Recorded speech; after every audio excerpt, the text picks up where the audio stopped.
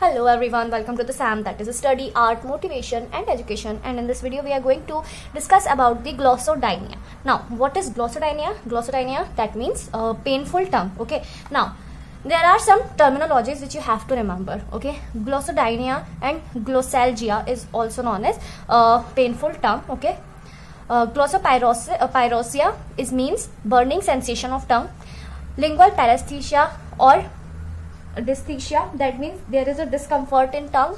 And stomatodynia, that means the whole oral cavity is involved, not just the tongue but the whole oral cavity is involved. So there will be a painful oral cavity, or the burning sensation will be there not only on tongue but other parts of the oral cavity too. Okay, so here stomatodynia is this, and we can also call it stomatoparosis, that means burning sensation of whole oral cavity, or oral dysthesia, that means lingual paresthesia. That means lingual paresthesia means your discomfort in tongue, and if there is discomfort in whole oral cavity, that means oral dysthesia. Coming to the etiology, so we will first see local factors and systemic factors. In local factors, there is oral habits. Okay, in oral factors there will be oral habit, so it can be tobacco, smoking, or alcohol. Okay, dental cause can be there, referred pain can be there, sanitizers can be there, local tongue disorders can be there. For example, median rhomboid glossitis. Okay, so if the patient have median rhomboid glossitis, they may also develop glossodynia. Obviously the tongue will be painful in that condition. Okay, then atherosclerosis changes can be there, and due to allergy also the patient can develop glossodiasis.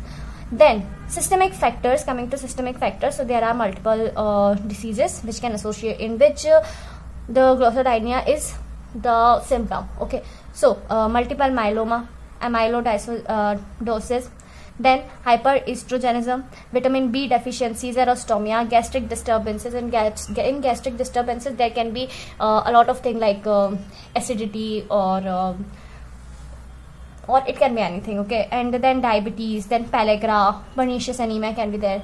If we talk about neurological factors, so there will be trigeminal neuralgia, damage of lingual nerve after surgery, then glossopharyngeal sclerosis or cerebrosclerosis. Okay, if all these three factors are not there and other thing is there, so it can be idiopathic. So the idiopathic, fourth one, the etiology is idiopathic. Here we can say it can be due to depression or cancerophobia or neurosis. Okay, coming to the clinical features. Now, what is in clinical features? There are two types: change of pain, nature of pain, and change in tongue. Nature of pain is important. There will be a burning sensation, tingling and numbness of the pain, and in changes of tongue they may occur as observable and non-observable. Some symptoms can be observable and some can not be observable. Okay, then management of tongue.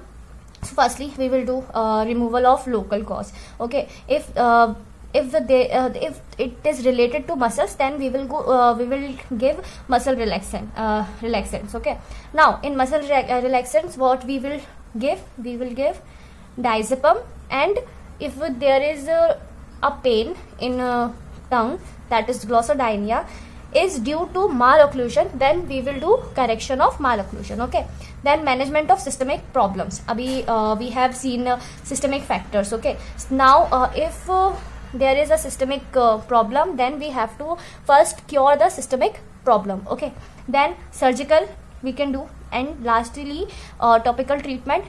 In topical treatment we will mainly give topical analgesics, that is 0.5% of diphenyl